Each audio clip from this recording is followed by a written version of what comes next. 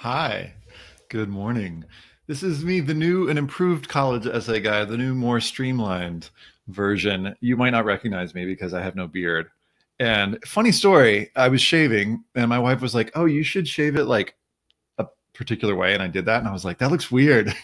She was like, "Yeah." And I was like, "I don't think there's any like fixing this." And she's like, "Yeah, I don't think so either." So I just shaved everything. So, hi. Welcome to the webinar. We'll start in about 1 minute. Until then, how are folks? So type in the chat box, find it if you like. And feel free to say good morning. Maybe say where you're logging in from. That's always fun. I'm always interested to know where folks are calling in from. And what do I want you to know? I guess I'll just go ahead and put up my screen, do my screen share thing, just so you know you're in the right place. And you'll see me in the little corner here. Hi. So cool. Long Beach, Long Island, from Long Beach to Long Island. Awesome. Minneapolis, Hillsdale, Illinois. Bozeman. I love Bozeman, Montana. Michigan, Portland, Connecticut, Malibu, Greenville, North Carolina. That's close to where I'm from, where my family's from. Well, welcome all. And we've got Greensboro. So we've got Greenville, from Greenville to Greensboro, North Carolina. I know that real well. What if I just did the whole webinar in my North Carolina accent? That would make some of y'all feel at home, and some of y'all wonder where you were, which webinar you'd logged into. All right, I'll stop being silly. Let's get started, shall we? Thanks for being on time. So here are, let me just minimize this because I've got some giant screen action on. 5 ways to help students create an amazing application in less time. That's the hope, right? How do we do it in less time? How do we not stretch this out over 6 long months? So I hope that you'll find these resources useful. If you've got questions, type them in the chat box and I'll get to them at the end of the webinar. What are we doing? Let's get into it. This is me. If you've never heard of me, I am the college essay guy. I went to Northwestern and then UC Irvine. I got some counseling certificates. You can read all that. I love to collect certifications. I think the next what will the next certification I get be? Maybe neuro-linguistic programming. I'm really interested in that. There's a cool process that I'm involved in called circling. I don't know if you can get certified in circling, but that would be fun. So what else? Oh, I give away lots of free stuff on my website. If this is the first time you're hearing about me, go to collegeessayguy.com/free and type whatever you're looking for in that little box with the tiny blue arrow here. What else? I've got this podcast, and if you're on my email list, you've heard about it. I've got 4 new episodes coming out really soon. 3 on testing, one with Bob Schaefer from Fair Test. I've got one with Jed Appleruth, just released, on 25 tips for reducing anxiety in testing. One with Adam Ingersoll coming up from Compass, and then one with Lisa Heffernan from Grown and Flown. So those will be coming very soon. I've spent a lot of time thinking about college essays. In fact, I had enough to write a book on it. I'm writing a new book, and I'll share with you some of that content today. And I've got this cool Matchlighters scholarship. If you've never heard of it, go to collegeessayguy.com/matchlighters. It basically offers 4 hours of free essay help and 2 hours of free list development help to students who qualify financially. So if you're a counselor and you're listening to this and you're like, man, I'd love to work with one more pro bono student, join us. We matched 100 students last year. We'd love to match 150 or maybe 200 this year. We don't want you to sign up to work with 6 students. It's just 1, maybe 2 at the most. Okay. Because we feel like sometimes those relationships can kind of, develop, and suddenly you're like spending a lot of time with the student, which I think is great. But what we're committing to with these students is 4 hours of essay help and 2 hours of list development help. And you can do either one.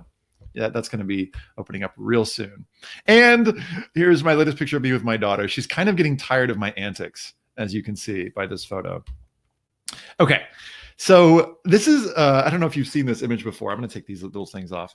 But this is a hashtag fail, right? And I can't tell you how much joy I get out of seeing a tow truck tow a tow truck. It's like one of my favorite examples of irony. But have you seen this image? Bam! A tow truck towing a tow truck, towing a tow truck. That's fun to say. Not as hard to say as girl gargoyle, guy gargoyle, by the way. If you try saying that sometime, try it right now. Girl gargoyle, guy gargoyle. It's really hard to say. On the other hand, so this is from Failblog, these images. Failblog is one of my favorite, like, guilty pleasures when it's midnight. This guy, was made fun of for his hydraulics until the storm hit, and then win. And I like this guy. I love this Jurassic Park sticker almost as much as I love this girl in the back seat. It's just chilling on her phone. Boy, do I know what that feels like. I know what both feel like, actually. All right, enough framing devices. Why am I sharing that with you? Because I'm about to share with you 5 common college app #fails. And that kind of sounded harsh to me, so I crossed it out, and I'm calling them missed opportunities. That's what the UCs call these, or 5 ways to up-level an application. If you were logged on for the student version of this, you're going to see that the content is pretty similar. I'm going to be talking to you as counselors, but I'll also share with you, in my opinion, the differences between a boring essay and a standout essay. And this is going to be connected to content from my new book that I'm working on now. 4 ways to know if a personal statement is amazing. 5 ways to uplevel the activities list. Why the additional info section is so important and what to put in there. Why I think X summer timeline, which I'll share with you, is the best one. And then I'll do a little 3-minute PSA for my upcoming counselor training program, which is starting in May 1st, which is like 2 weeks from now, which I'm really excited about. So at the end, I'll share with you this, or by the end, I should say, I'll share with you this PDF with my college prep timeline, a video on the 4 qualities of a great personal statement. I'm going to make a special offer particular to this session that's good for today only. And then I'll give away a book. Remind me to give away the book because I might forget. So when we're in the Q&A, if I haven't given away a book yet, be like, hey, Ethan, what about that book offer? So here are 5 ways to up-level a college application. Vis-a-vis, which is my friend Lisa's like new favorite phrase, so I'm saying it now. Ethan's list of college app missed opportunities. So the first thing that I think students do or fail to do is to like up-level their pizza ingredients. So they include just okay pizza ingredients. And what do I mean by this? Well, let's ask what makes a great college essay. What is the difference between a boring essay and one that stands out? So consider for a moment. And you've probably heard me, if you've heard me deliver my how to up-level an essay in 20 minutes talk before, and I don't know how many of you have, but I talk about this a little bit, some of these qualities. But I'm actually going to offer a different frame this morning. I think the difference between a boring essay and a standout essay is that a boring essay chooses a common topic, makes common connections, and uses common language. I love this framing because it's so easy to explain this to students. You can steal this, you can use this, and if you want to give me credit, that would be awesome. But a standout essay chooses, when possible, an uncommon topic, right? Makes uncommon connections, and I'll explain what I mean by that in just a minute, and uncommon language.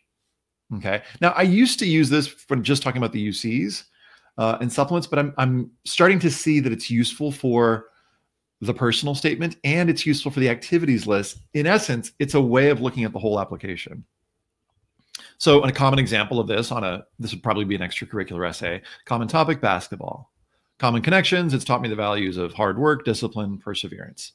Common language, teamwork is essential for success. Snooze, right? We've seen that essay before. Whereas an uncommon essay might sound more like this. I love this essay. I've devoted thousands of hours to playing the santur. Uncommon topic, right? A classical Persian instrument that originated in the Middle East. Some think I'm strange. A Persian redheaded Jewish teenager obsessed with an ancient musical instrument. But many don't see what I see. My santur is King David's lyre. I love that. That's some uncommon language, right? Nice metaphor. It can soothe, enrapture, mesmerize. It's also a tool for social change. What? Many view Iran as a land of terrorists, but when I play, if just for a moment, the barrier is broken and the innocent of Iran, the educated, the artists, the innovators come to life. The santur is also my way of connecting to my Persian grandfather, who was afflicted with Alzheimer's. In December, I'll be releasing my first album and donating the proceeds to Alzheimer's research, doing my part to help eradicate the disease and preserve the voice of the santur so it shall never be forgotten. Love that. So, uncommon example, right? The santur, uncommon topic. Uncommon connections. Imagine for a second that this is just a violin essay or just a piano essay. And by just, I mean, that's something that students more, typically write about. But look at the connections that he's making. That violin or this musical instrument has helped him connect to social change. It is a vehicle for social change, family and culture, and helping others. So these are 3 connections that one wouldn't normally associate, I think, with the musical instrument topic essay. And uncommon language. My santur is King David's lyre. And in the longer version that he has of this, he has some other poetic phrases like this. how does one do this? And by you, I mean, how does the student do this, of course? And I believe this is the key to standing out on an essay. And I'm starting to think on the entire application, because like I said, I used to apply this to just UC personal insight questions, but I'm like, holy, whatever, Batman, holy cow, Batman. So how does one do this? First, here's the exercise. And this is an exercise that you can walk your students through, and it'll take like 5 minutes. Okay. And you can do this in a group setting, or you can do this in the one-on-one setting. So first, I want you to pick a common topic, which is to say, and actually you can ask the student to pick a common topic, right? So, ask the student, give me the most cliche topic that you're most self-conscious about. So you can type some in the chat box now if you want. But, the ones that typically come up are the sports injury essay, right? The mission trip, the musical instrument essay. Okay. So any of those will work. Let's just pick one at random. Actually, let's see what folks are coming in on the chat box. Let's say mission trip. Great. So mission trip essay. So for the mission trip essay, what would be the common values that we would associate with this? Now, I've got an image of some values up on the screen, but it might be too blurry for you to read just based on the resolution of your computer. So just Google values exercise. You can just open up another tab and just Google values exercise and click the link at the top, and you'll be taken to this list of values. Go ahead and do this because I want you to spend just 2 minutes with me on this exercise. So if you can see it, or if you've already got the values exercise in front of you, ask yourself, what would the typical mission trip essay, which values would that essay tend to focus on? And I'm just scanning this list. Working with others, particularly the mission trip essays are sometimes we were building something for some people. Teamwork is a pretty typical one. I learned more about working with others. What else? Empathy, oftentimes, right? The student. And you guys tell me, type in the chat box. What are the typical values? Travel. Yeah. I got to see things I'd never seen before. Religion or faith is a big one too, right? Connecting somehow to, oftentimes these mission trips are attached to, some kind of faith. What else? Passion. Yeah. I discovered that I was really passionate about. Or resilience. Yeah. Pushing beyond what I believed that I could do. We worked so hard day and night. Social change. These are the typical ones, right? So what I have students do is I basically do this kind of clear cutting with them, where I'm asking them to come up with the typical values that the usual, and they have to kind of imagine the usual mission trip essay, but we can do this. And then I ask them, would you be willing to, for the sake of this brainstorm, not write an essay using those values? And they go, and there's a little moment of like, okay, sure. And then we go, okay, now let's brainstorm one uncommon connection. Okay, so take a look at this list again, whether you're Googling it or whether you can read the screen.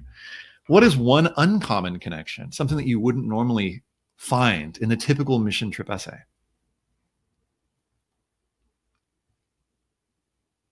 Feel free to type it in the chat box. So I'll take a look at some. Ecological awareness, says Karen. I love it. Mark says comedy. Great. Creativity, privacy. Yes, I love that. Money, financial gain. Yeah, that's a great one. So the reason I mention these is that, ask yourself this. Would you rather read the essay that's on teamwork, collaboration, and perseverance, or would you rather read the essay that's on ecology, laughter, and financial gain, right? Like that, I'm like, where does that essay go? Now, that's an interesting challenge for some students because at first they might not see where the connection is. And I think that's a good thing because I tell students to put yourself in the position of the reader. If that paragraph begins, what I learned on this mission trip beyond X, Y, and Z was the power of laughter. Okay, I'm in. I'm going to read that paragraph. I also learned in the next paragraph, it taught me something about my need for privacy. Okay, cool. I'm interested. Okay, this is going to help, might set them apart. It's a simple exercise, but by just giving them this values exercise, boom, and then encouraging them to not think about the typical or common connections, to think about some uncommon. And if you can get them to do one, then they can do two. And if they can do two, they can do three. And once they've got like 4, that's enough for an essay. Okay. Now you might have to kind of tease it out and you might have to kind of challenge them. Like sometimes I'll look at the list and I'll be like, what did you learn about family on your mission trip? And and some students are going to be really fast at this. Oftentimes in the Myers-Briggs, these are the N students, the intuitive or great at abstract thought. And sometimes other students have a little bit more trouble with this. So kind of giving them some examples or showing them the example that I just showed you, where two things don't seem to go: music instrument, social change. What? Oh, and that leap that the student is making in the essay, it's almost like a joke. It's almost like if you tell a joke and the punchline is right next to it, the little leap we make, this is another analogy I use with them, is like kind of boring, kind of obvious. But if you space it too far apart, then the leap we have to make is like, didn't quite make it. So it's kind of like figuring out the right distance for the setup and the payoff, which is to say your topic and the value you learned. Okay, enough metaphors. I'll try and use fewer than 16 metaphors. So here's my quiz for you. If you're on board with the notion that a standout essay can choose an uncommon topic, uncommon connections, and uncommon language, then where, given what I've shared with you, do I think students should invest most of their time? It's kind of obvious, right? But I believe that a standout essay really should be investing in those uncommon connections. Why? Because a lot of students haven't played the Sontour before. If they've got the violin that they're working with, I tell students, like, don't not write about it. If you spent 12 years playing it, the reader might want to know, so what were those 12 years like, right? So I wouldn't just like ignore that part. But because the topic is common, it's going to be all the more important to use uncommon connections because it's going to be that much harder to stand out. There's almost like a reciprocal relationship, right? So what I mean by that is like a Sontour is already standing out. Those uncommon connections are going to help it stand out even further. Uncommon language, great, bonus, right? But for those students who have a common topic and who don't consider themselves writers and feel like they're not capable of poetic language, in other words, can't do 1 and 3, all the more important to do 2. And can students do this? Absolutely. And you can help them. And I'd say, spend 10 minutes on this, showing them how to do this, and then they're off and running. If you do it in the workshop setting, even better, because you don't have to have the same conversation over and over. Why should you do this? Better ingredients, better pizza. Now, what do I mean by this? Well, I think many people think that the ingredients of the essay are the topic. And they're like, well, this is all I'm working with. Volleyball, it's all I got. I think the ingredients are actually the connections that the student's making. It's not the topic, it's what you do with it. And what do I mean by because that's something we say a lot or we hear a lot. What do you mean, what do I do with it? Well, go back to that values exercise and start to make some connections. Because another thing that I like to say is your topic is not really your topic.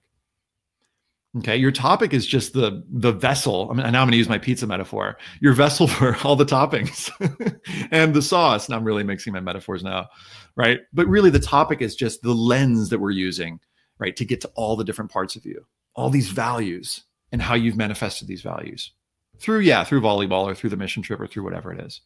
But invest in the ingredients, invest in the connections. Okay, that's the first one.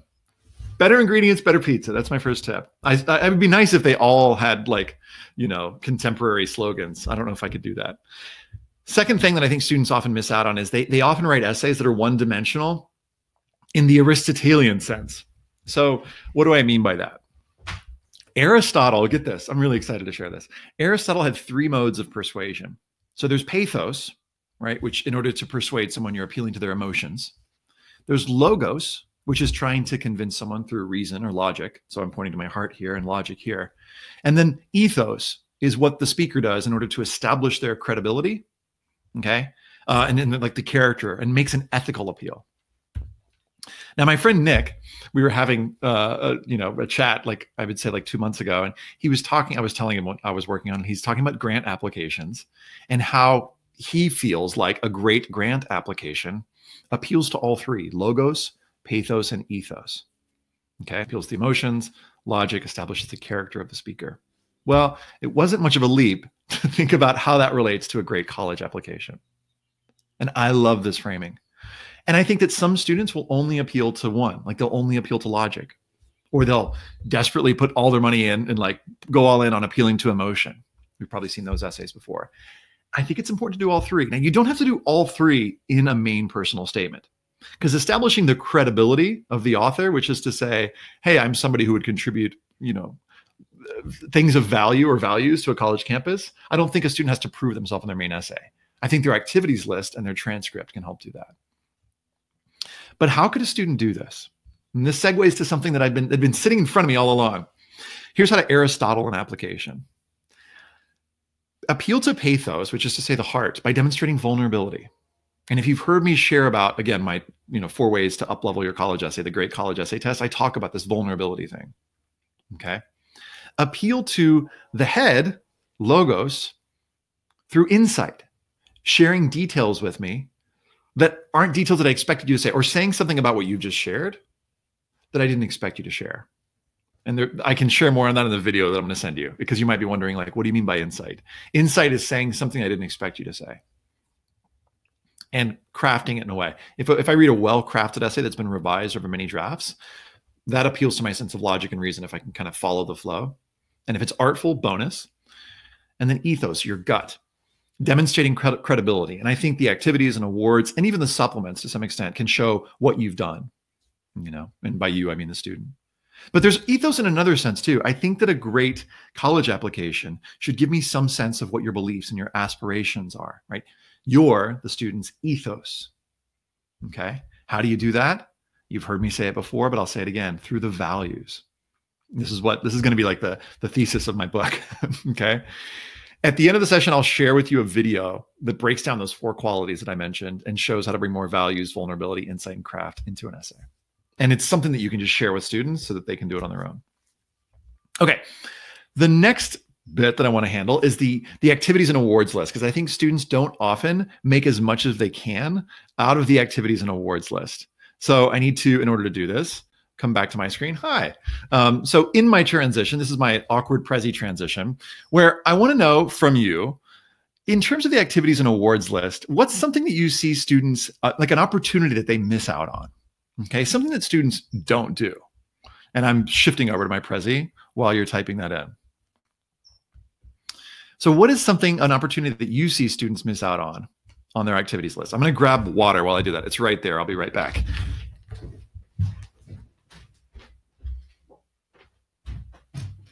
I told you it wouldn't take long. All right. They don't realize that they're mentoring younger students.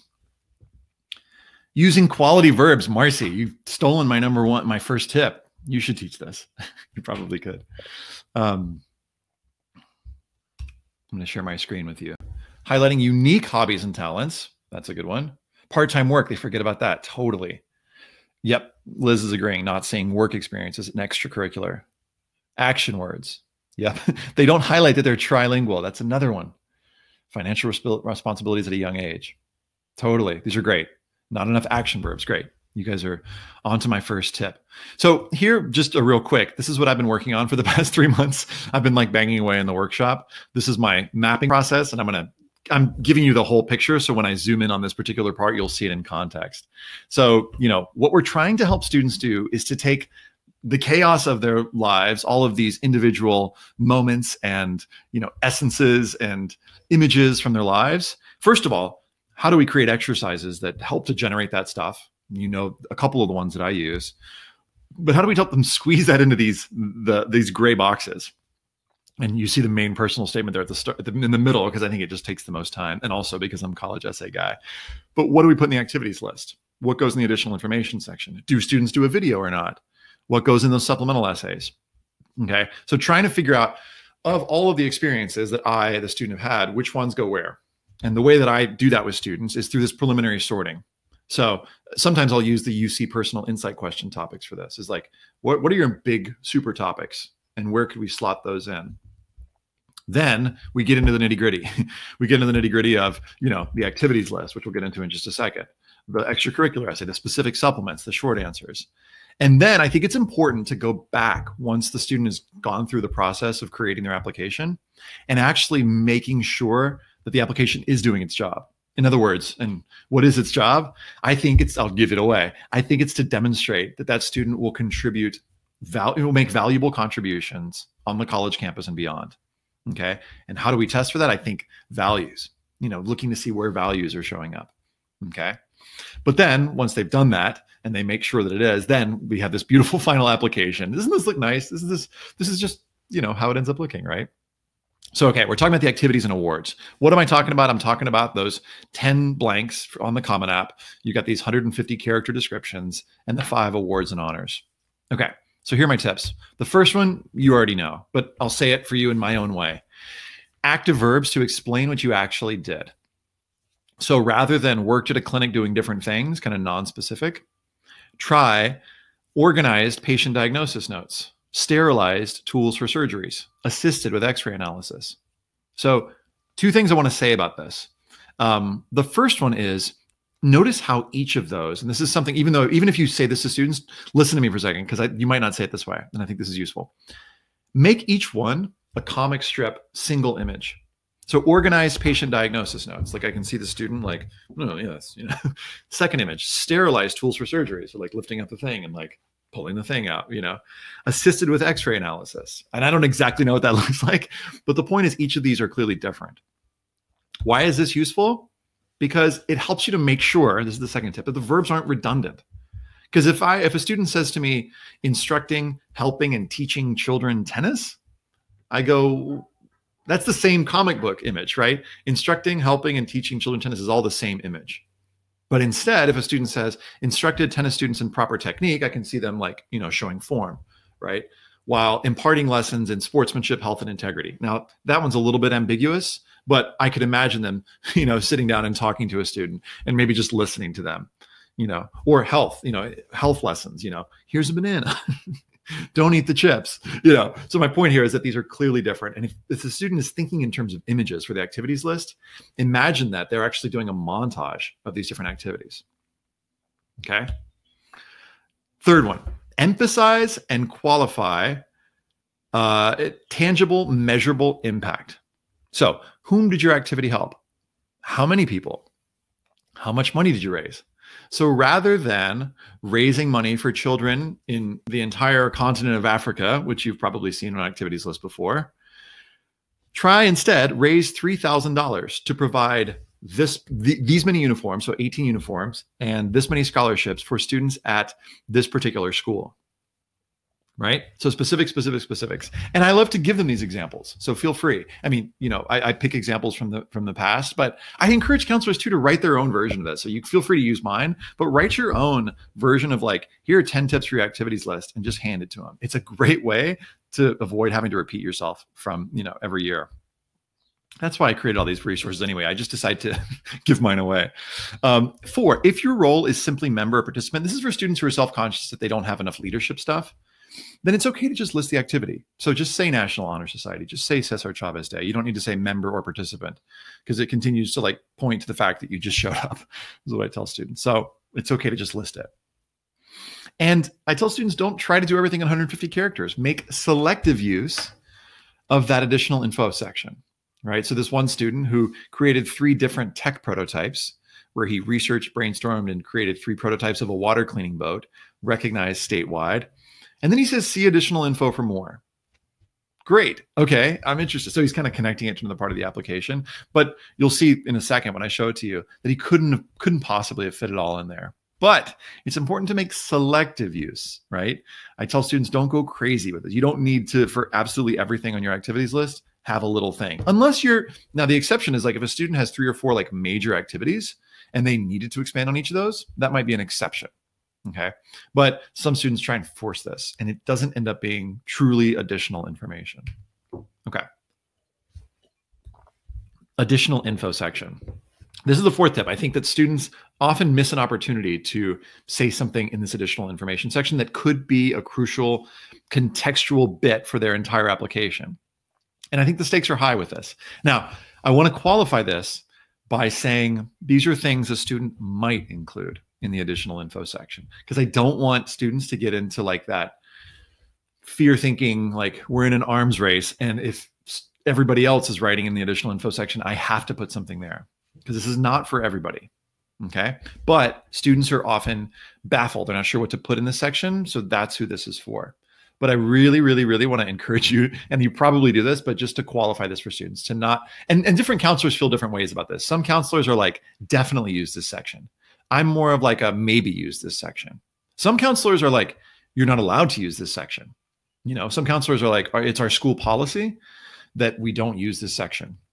And I worked with a student last year whose counselor said that to him. And, you know, he ends up getting into his, you know, the his top choice, and he didn't use that section, I tell this to say to students, like, you can get into a great school if you don't put anything in your additional info section.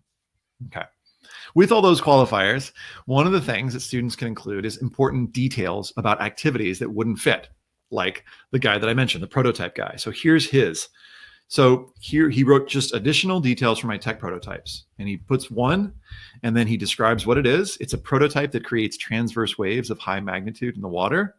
Sounds legit. Here are the different uses. And here's an award that didn't fit in my awards section. And he puts the award next to it so that it's connected. And then he mentions the next one. Here's the other one. I'm collaborating with this software company to create an app that will eventually be used to educate the public about climate change and water pollution. And then that app's going to be released in February. Now, I want to know about that. If I'm an admissions reader, I want to know. This is for, and some students like get intimidated by that. They're like, I don't have anything like that. And I say, again, it's okay. You don't have to put anything there.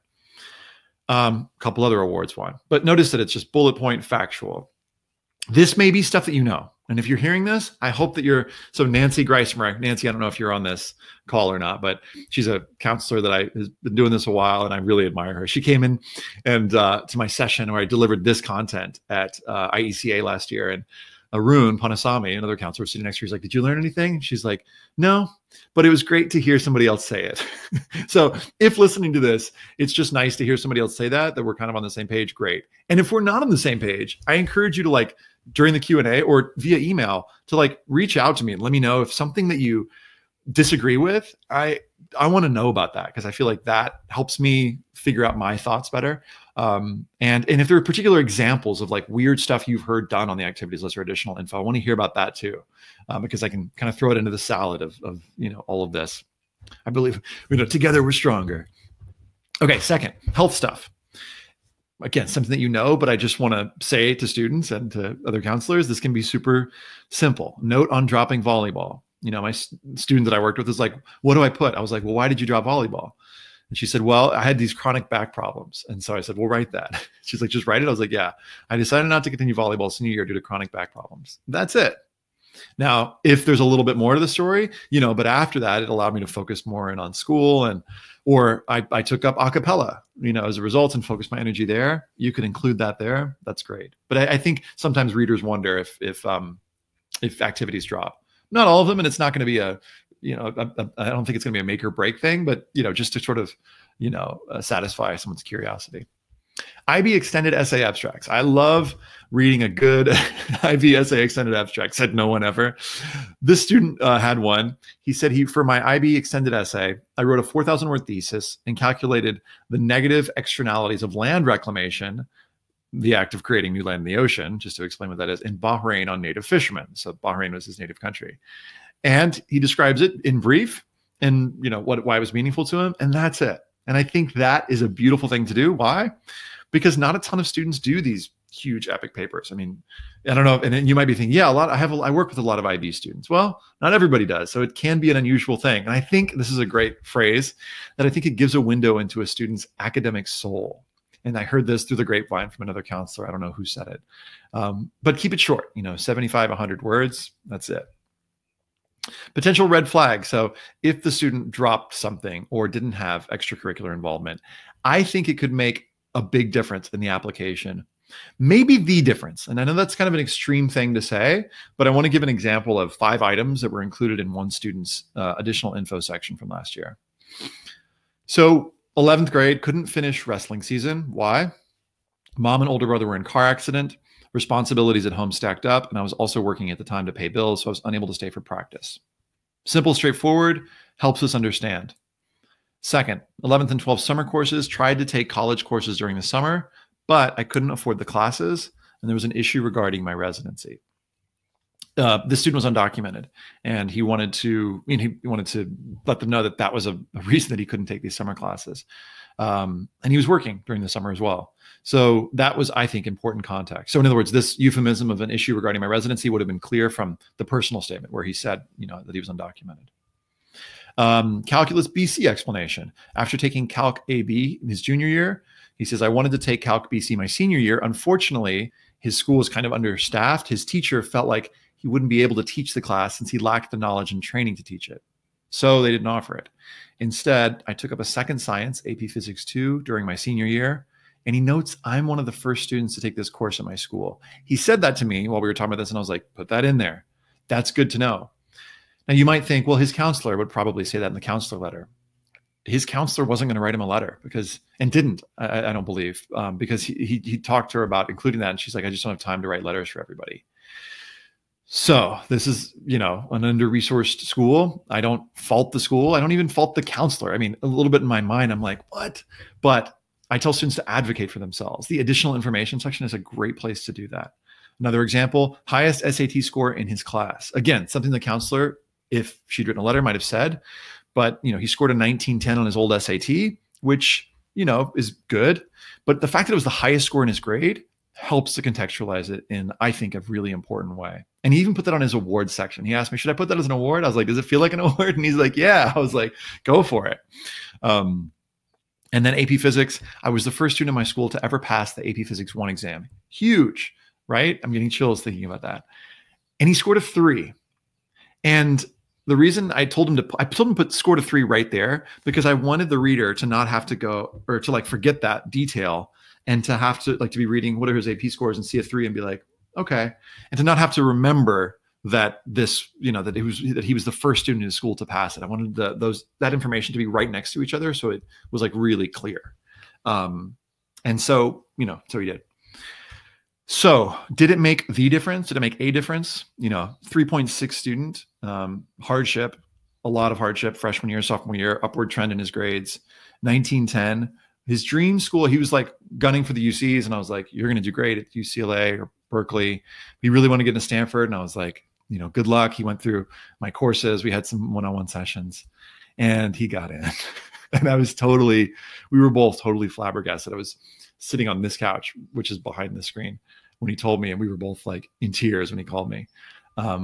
So I offer this, and I say that, and I offer this with tons of qualifications to students, because I don't want every student with a 3.6 and a 1300, on the new SAT to feel like they can get into Stanford.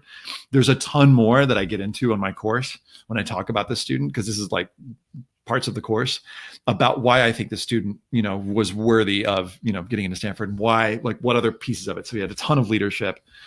He had, a wonderful story. I don't need to explain it all to you right now.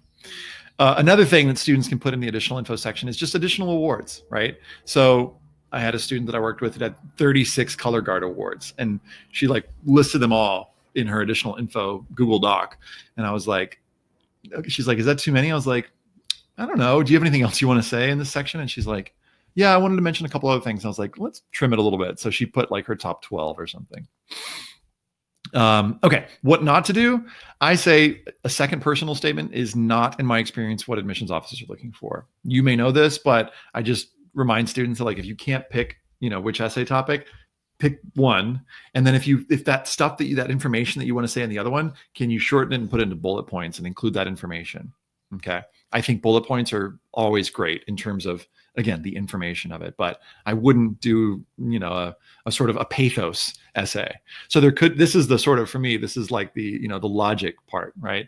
Where you're demonstrating, demonstrating your credibility. So maybe the ethos section, or the logos. I don't think this is the pathos section of the application. I'm really liking this. I'm making still new connections about this logos, pathos, ethos thing. Details showing that you might be overly obsessed with academic perfection, like why you got that B+ in chem. I say cut it, simply. Excuses, and there's a fine line between an excuse and a reason, and sometimes an excuse can migrate over to becoming a reason. But if a student just didn't like his teacher or just wanted to take it easy, I don't think that that's worth necessarily putting in additional info. I say just leave that stuff out. And Yulia Karavikov from Tufts says, if you telling me you cured ICD-9 140-239 doesn't mean that much to me. Sorry, I'm not a PhD in chem. If you're going to talk about it, simplify it. And I love this advice. Using common language shows a much greater depth of understanding than copying and pasting an unnecessarily complex research proposal. That speaks to my soul as college essay guy, because in my resources, I'm always trying to simplify things and be like, here's the nugget, here's the gem. Give us the nuggets, give us the gems. So we don't need, you could have a little complex language, but I tell students, if you're going to put a bunch of science in there, make sure it's in English. Okay. Fifth, pasting a resume that repeats everything you've already said. It's redundant, right? Students don't need to do it. Admissions readers, it's wasting their time, and it's also kind of insecure, I think, to be like, hey, remember that other stuff that I told you about in the other part of the application? Look again. Also, it's redundant. That's a joke. All right. That's the fourth opportunity I think students miss, is the additional info section. The fifth is that students wait until fall. And I think that's a mistake. Why? Because in the fall, students they've got their heaviest course load, and you'll hear students sometimes say, like, it's like every teacher thinks that this is my only class. They've got the most lead. So finally they're president or vice president of that club. Great, but now I got to do the job. And it turns out it's much more complicated than I thought. Does it sound like anybody else, And then SAT2s, and that's as political as I'll get on this, by the way. The SAT2s, maybe they're, retaking their SAT or ACT, plus college visits. My advice is to space that stuff out, right? So here's my college prep timeline, which you can download at tinyurl.com/CEG college prep timeline. And the detailed version of this that's most applicable right now is, I think April and May is a great time to focus on school and do really well in classes, and to begin developing the list and thinking about that. And then I think once finals and APs are done and they're kind of starting that summer project or summer job or whatever that thing that's going to take up most of their time in the summer, then I think it's a great time to begin the personal statement, because I think a student has enough information to start working on that. And then the summer project, whatever that is, they continue that in July. And I think they can start the supplements then, because we know they're probably going to have a YS essay. And so once they've started their list, then they kind of know, okay, well, they're applying to Penn, probably going to have a big YS to write. Applying to Michigan, probably going to have that community essay to write. Now, obviously, if it's U Chicago or Deep Springs, we're going to have to wait until, later in August and, beyond to get those supplements. But I think that students can start and write their YS, and they can write their extracurricular essay. And I think they can keep working on their personal statement. My hope is that students can get a lot of the work done on the personal statement and some of their supplements in August, so that the first day of senior year, they walk in, all the other students are stressed out, and the student is like this. I love memes. I love GIFs. And I think they're called GIFs, by the way. So quick recap: better ingredients, better pizza. What are those ingredients? Those are uncommon connections, right? Students oftentimes don't make use of the activities list or the additional info section. I think they should start this summer. Okay. Speaking of, here's my little 3-minute PSA on my counselor training program, and then we'll do Q&A. So I'm doing this counselor training program, setting up for the summer, and May 1st through 15th, it's on how to write a personal statement. And then May 16th through 30th, how to create a great college application and supplemental essays. So let me transition really quick, just so I can take you inside and let you see a little bit about what that looks like. So here it is. Hi again. Let me see. Transition to this. Here it is. Okay. So I'm calling it the How to Apply to College series, because I've been focusing on, basically, the main statement for much of my time, but I spent so much time working with students on other parts of the application that I have a lot to say about it, a lot to say about the supplemental essays. So the way it maps out, week 1 is all about helping students find their deepest story. And so the way it works is, once you sign up for the training program, you get access to the entire library of content. So it's like 50 videos, all in these 5 to 15 minute chunks. That's what I spent the last 3 months doing, is recording all these videos.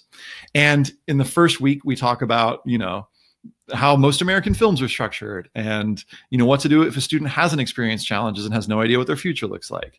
And the way it works is, you have these videos to watch, and it usually takes about, I'm suggesting 40 minutes for the first module and 55 minutes. So it's kind of like a flipped classroom model, where you watch 2 videos, or, videos in this, about an hour and a half worth of videos. And then we meet in the live session, and you can meet either at 10 in the morning or 4 in the afternoon, whichever works best for you. And we do this 4 times. So the second week, we talk about revising the personal statement, how to know if it's doing its job. And then in the third week, we get into the college application. So some of the resources that I created for this are, like, on the activities list, those verbs, those powerful verbs that students need. I created this epic list of, like, activities list verbs for students to kind of look at. And I used it, I basically used those, like, resume, resume verb, like great resume verbs, and combine those for activities lists. So just to give students some ideas of what kinds of verbs, to also jog their memory about what kind of stuff they actually did on their activity. I talk a lot about the YS. I analyze essays. I've got a 20-page guide on that. And then on the fourth week, we talk about the supplements. So the extracurricular essay, which can be a lot of different things, but I talk about two structures that I haven't taught before, which are brand new. And that, the Elon Musk exercise, I call it, one of those. And then we talk about the Stanford essays, the quotation essay. We get into the diversity essay, which I don't even think is listed here, how to work on that one, the community essay. So you can find this, and this will pop up in the chat box. A little link will pop up. If you could just throw that up, that would be great. There's a student version I'm doing. And again, if you can't join live for those live sessions, don't worry, because you're going to get access to all of it. And I'll send you the recordings of any of those live sessions you miss. Oh, and I'm also going to be doing some mini sessions. So by mini sessions, let me just switch over again. By mini sessions, what I mean is I'm working on some new content on things like, how do we know if an essay is like, how do we know if what we're offering is like too much help? So I'll be doing a little session on that, and then I'll be doing Q&A each of the days with you, answering questions. I've already gone over this, but it's basically like 50 modules. What else do I want to say about it? Weekly assignments. So it's kind of like a practicum where you'll have these assignments to work on.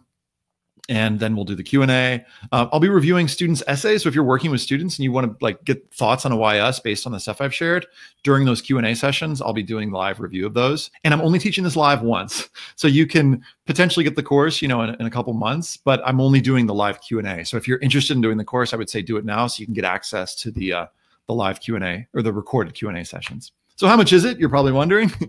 It's $14,000. I'm just kidding. But this is actually how much one person who shall not be named charges for a 1 week boot camp. So in some sense, that makes sense, right? Not to me.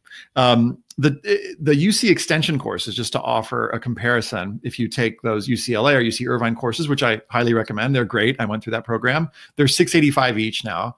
And so it's $1,370 for two of those courses, because that's essentially what this is. But the last minute rate that these courses are going to be is going to be $597 each. And so that's $1,197 for both of them. I didn't do my math right. It's $1,194. But for each course, the early bird rate, and that ends this weekend, it's going to be $497. So you'll see that on the website when you go to it, that it's $497 for the course. But for today only, if you get one course, you can get the second for half off. So it's $250 off. And the way you get that is just buy the course, buy either one, and you'll automatically be taken to this offer. Okay. So to clarify, today only, you get buy one, get one half off, which is, I think, a special they're doing at Lucky Jeans right now. But this will help you with your students more than Lucky Jeans. And it's $497 for each course. This is basically everything I know about the college essay and application to date. And so next week, it's going to jump up to, it'll be $597 for each course. If you've got any questions, you can email info@collegeessayguide.com. Thank you for bearing with me through this PSA. It's time for the Q&A. $795 each, says Rachel. Thank you, Rachel, for letting me know. Okay, so the UC Irvine are $685, the UCLA are $795. So cheaper than a UC Irvine, than a UCLA course. And so here, let me just grab that link just for you folks who are wondering. Here's where you sign up for it. I'll paste it again. Here's the sign up link. And as you go through the sign up page, you'll see a lot more information. Each one has a really thick course guide with lots of sample essays. And I'm, on the Q&A, what I'm going to be doing is I'm going to be taking those Q&A questions and popping them into the course. So they'll exist. So my hope is that by the end of this year, by the end of 2018, I've answered every question that I can, and I've put them into these two courses. So by getting access to the courses, you'll get access to my entire library of Q&A. Let's see. Would like to see the summer timeline again. So Rachel, if you just Google College Essay Guy, College Prep Timeline, you'll find that. It's on my free resources page. Let's see. Actually, let me just type it in here. It's tiny URL and CEG.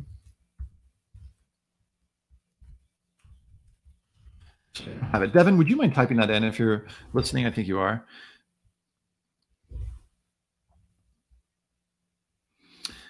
Rachel says, if I wasn't eyeball deep in 2 UCLA courses, I would leap into this. This is practical insanity. Thanks, Rachel. I appreciate it.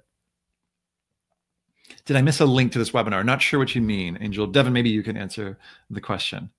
And Devin, would you mind popping in just the link to the summer timeline? That would be so awesome. What else?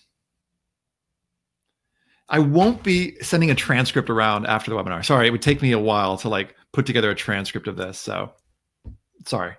I've rarely seen an essay, says Rebecca, written about events that occurred fall of senior year. I'm the same way. And I think that if students do have big experiences during the summer and the fall, it ends up impacting the third, fourth, and fifth paragraphs, but not often the first parts. Can students put abstracts that don't win awards? I say for sure, Preetha. Crying a little bit hearing about the student. Thanks, Robin. Me too. It was kind of magical. And I was really excited about Stanford. I was like, thanks, guys. You saw him and you know. Seems maybe a little strange. Kiddo would have info about other scores. But I'm not sure what you mean by that, Lisa. Maybe you can clarify. And I think that's referring to the AP. Oh, I see what you mean. The SAT score. Like, how did he know that this was the highest score? I think his counselor just told him. Yeah, I know what you mean. That's a great point. Maybe he should have included how he knew that, but he didn't. Let's see. Liz says, absolutely, rather than leaving it up to an admissions rep to make their own assumptions, include the additional info. And I would add not to make it come off as excuses and explain how it changed the opportunities or what they learned. It sounds like we're on the same page. Layla, should one student have more than one additional info topic? There's no shoulds here. It's just, what do they need? You know, what do they need to explain their circumstances? Some students will need more, some students won't. Okay.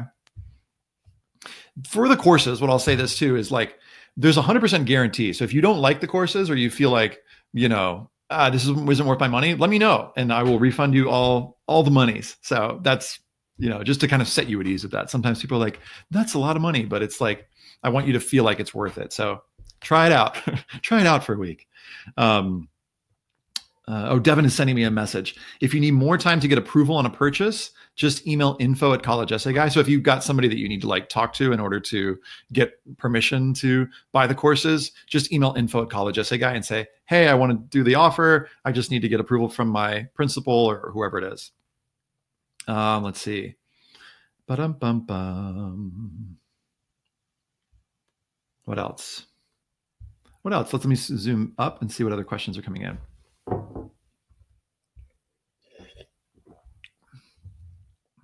Have I abandoned the essence objects exercise? Heck no, Karen.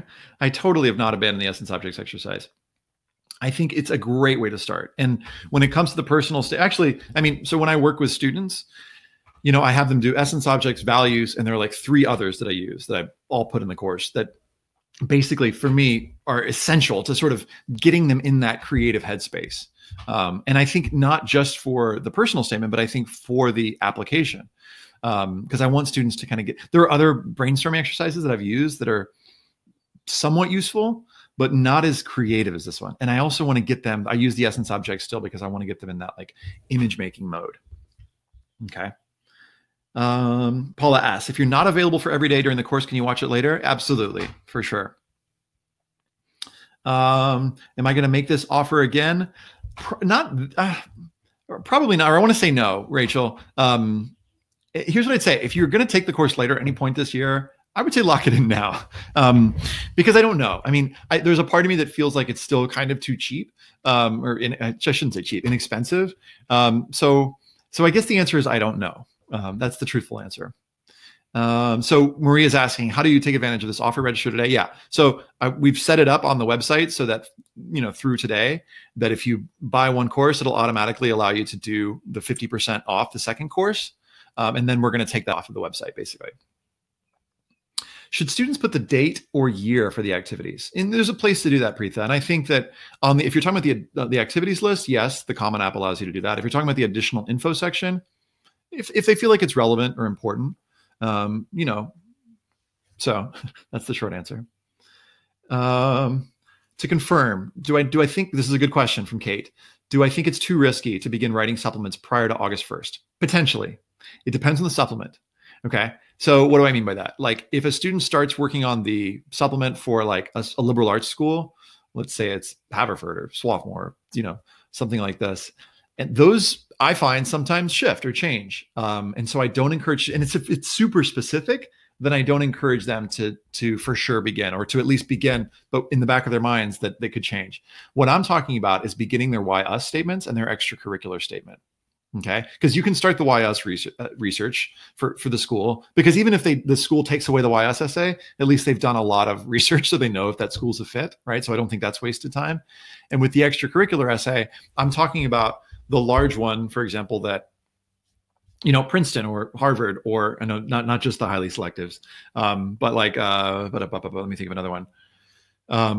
At Michigan, Michigan's got this community essay that's been there for several years. Like writing that community essay, if the student knows they're going to apply to Michigan, I think is it risky? Yeah. Could they change it? Yeah. But I think it's a pretty good bet that they're going to be able to use that essay. But I'm mostly interested in finding topics, and this is what I do on the course, topics that can work for many different things. So the work that they're doing and the work that they're doing so I'm doing a student version of this course as well. So if you're watching this and thinking, oh, I'd love for my students to go through these courses, in June, I'm also going to be doing, and you can find info on this on that same link, I'm going to be doing a student version of this over 2 weeks. So like a 1 week intensive on the personal statement, a 1 week intensive, and it's really similar content. The content that I'm doing for the counselor version is similar to the content that I'm sharing with students. It's the voice that I use is a little bit different. Some of the tips that I give obviously are a little different in the way that I talk, but there is a student version that I'm doing with this. But I encourage students to do the work that they can that's going to be usable for different parts of the application. Devin, will you type in the tiny URL just for the summer? And if he's not getting this, then I'll send this link to you. Don't worry, for the summer timeline. When you talk about uncommon language for the personal statement, this is Joanne. Do you mean actual vocab? What do you do with a student whose vocabulary isn't all that uncommon? I don't force it. I mean, certain students, I want them to write in the way that they would write, right? So for uncommon language, if a student, I'll say like, I'll give examples of like metaphors. I don't think like just putting in 50-cent vocab words is necessarily up-leveling the language. Sometimes it is. And I'll give examples of essays where I see that students have done that, but that's not where I want to focus. And it's certainly not where I want to focus early on in the process. This is kind of like, so let me say this. So zooming back, these are just the qualities that I see in essays that I really love versus essays that I think don't stand out. Okay. Not every student is going to have an uncommon topic, and not every student is going to have an, uncommon language. Okay. I don't know if I'm going to end up flipping somebody off if I do that. But that's why I think those uncommon connections is really the place to focus. If a student is, let's say, a B student, they're 3.1 GPA or something, and they're not a writer, and that student can still do the uncommon connections. If that student ends up doing uncommon language, having a nice metaphor here or a nice poetic phrase there, that's bonus. Okay, but I would focus really on those uncommon connections. I know I said that already. I hope that answers your question, Joanne. My new book. Yeah, I'm writing a new book, Susan. Where do I find the values list? Bettina, just Google values exercise. Let's see. Should students include a link to their digital portfolio? Sure, why not? Will they click it? Who knows? Depends on the school, depends on the rep, depends on how many applications that rep needs to get through. If there's a place that the school asks for it, definitely. If it's just the additional info, sure. Include more rather than less. Don't regret that you didn't include that and think, oh, that's the reason I didn't get accepted. Thoughts on videos and e-portfolios, same question. So I have lots of thoughts on videos that I can't get into right now, but I think that because they're becoming more popular, and actually they're becoming more popular slower than I thought, but I think that students should include them if it doesn't feel like a huge burden. But I think that these videos are short personal statements, and they're like, 30 seconds or less now, right? That's what I think Zimi's offering, like 27 seconds or something, and they got to shoot it on their phone, which I think is a great idea. But so, yeah, and I'm not trying to like just sell the course, but I have like 18 tips, and I'm trying to think of what a couple of them are. So one of them is a really simple one. If this is what you're asking for, Elizabeth, is like stabilize your phone. You could do it selfie mode, which is fine, but there are some really simple ways that you can stabilize the phone. Make sure that you've captured good sound. So I have a little microphone here that's like, $70 on Amazon. And I like to think that it improves the sound of my webinar. So, little investments like that are borrowing a mic and recording separate sound and then syncing them later can be a really good thing. Now, if you're just recording that on your phone, you can't do that. But there are simple mics that you can get, like a lapel mic that you can plug into a phone, that are like $20 or less. So those are some thoughts off the top of my head on videos. I think that the videos should show values. What do I think about Zeme? I'm kind of waiting to see what everybody else thinks about Zeme, Robin. Like I said, I'm giving tips for students on those, but I didn't have a ton of students. I had like one student who made a video last year, out of the 30 or so students that I worked with. And I feel like, and it was really good. And if she lets me, I want to show her video at some point, because I think it's fun and it's quirky and great. But I'm kind of waiting to see, like, will colleges pick this up? Is this becoming an important part of their application? And so far, there aren't a ton of schools that are saying that. Do you award CEU credits for the sessions? Jessica, I don't. I'm not exactly sure how to do that. But if you want to email me and help me figure out how to do that, I would love to issue continuing education units credits. Joanne, a student suffering from depression as a junior in counseling has drastically hurt grades. Good for additional info, or stay away from this? It depends, right? And so if you're not in the college admissions counseling group on Facebook, join it. If you're not in my college essay forum for counselors, which is my private Facebook group for counselors, it's not my group, it's our group, but it's one that I started. Just search college essay forum for counselors, and then search in that group depression. We've had a couple conversations about this, so you can kind of see what other folks think. And on the Facebook college admissions counselors, search for the word depression, and you'll see some great threads from admissions reps and from folks on both sides of the desk. It depends. It depends on when the student experienced it. If it's really fresh, then it's harder to talk about. If the student experienced it as a junior, I'm kind of interested in seeing what happens with the grades later in junior year and in senior year. Does an upward trend end up showing? How strong the depression was. Was it something that was debilitating, like there was hospitalization? What else? I mean, with the context of the whole application, like, does the student have other things that are, shining, shimmering, and splendid, that sort of is like, oh, and then also there was this depression thing, so it doesn't overwhelm the application. What is the student writing the main essay about? These are all considerations. So I would feel uncomfortable, just sort of making a general thing for this student without knowing the context. But what I'll say is, I've worked with students, and you probably have too, who have disclosed depression, who have not disclosed depression. And some of them, and they've gotten into great schools. It's risky, so I would tread carefully with it, but it depends. Sorry to give a kind of a nuanced answer. How long will you have access to the videos and other course content? I may not have time to watch it. You'll have access for as long as you need it, Laurie. I work with third culture kids who typically move at least once during high school. Do you have any tips to how they can highlight the move and additional info? Yeah, I mean, I think it needs to come back to, and the reason I love bullet points is that you can't really hide behind bullet points. Sometimes students kind of get trapped in the language of like, how do I say this? And I think it's important that students should also, basically, come back to, okay, so what I would tell a student, like, if you moved around, give me some bullet points telling me, so what this meant to you, what is the impact that it had on you? So bullet point that for me. And if the student doesn't have a lot to say about it, it might not be something that they would include, right? Let's see, what else? Partnership program. Oh, Devin is reminding me that I have a partnership program. So one of the things, if you want, me to work with your students in this kind of format, counselors, sometimes will sign up like their whole cohort of students to like go through my courses, and over the summer have a draft of their application done and their personal statement, right? And then they come back and they work one-on-one with you. So that's something that you can find out on my website. Just go to collegeessayguide.com, partnership. You can actually, Devin, would you send the link out to that? That would be great. And I'm going to give away a free book. Let me not forget about that. So how should we play this game? Let's do a free book to, I'm trying to think of a fun way to do this. Let's do a free book to whoever, so for that college prep timeline, whoever prints it out first and puts it up on their wall and takes a picture of it and emails it to info@collegeessayguide.com. So let's say the first 3 people to do that will get a free book.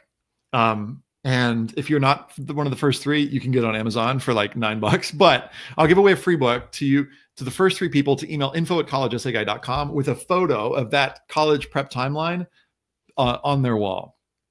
And I would so appreciate a review. I'm trying to get to 100 Amazon reviews in exchange, but that's not required. We're over, so I'm going to take 2 more questions and then we'll call it. When facilitating an essay workshop on the shorter side, like 2 hours, do you have a good place on your website that helps to hone in on the most helpful or impactful content? I do. There's a course for that. So Stephanie, so there are 2 resources that I want to point you to. So in terms of creating a workshop, I created an entire course last year called How to Lead a Life-Changing Essay Workshop.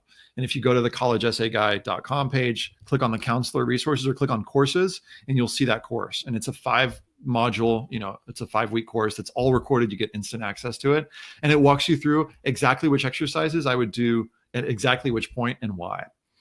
Also, I have this essay workshop in a box that's on the site. And it's kind of like, it maps out exactly how I do workshops. So having gotten questions like that enough, I was like, oh, I should create these resources. So there's the essay workshop in a box, which kind of gives you the map. And then there's the counselor training program, which basically tells you, based on this map, here's why I do each of these exercises. Here's why I think they're great exercises. Here's what to do when. Okay. So there's that. So that's what I would point you to. Kathy, how do you coordinate the additional info section with adding a resume? I joined late, so I apologize if you already discussed this. I would say, I only tell students, only some students end up uploading resumes. Because if the additional info is already doing it and the activities list is already doing it, do they need a resume? Not necessarily. If they do a resume instead, that's fine too. If a student's got a great resume that they've already worked on, then they can just include that and they don't necessarily need the additional info section. So to me, those kind of are the same thing. Okay, that's what I got. I've already run over. So thanks so much. If you've got any questions, email info@collegeessayguy.com and I'll see y'all around. Bye.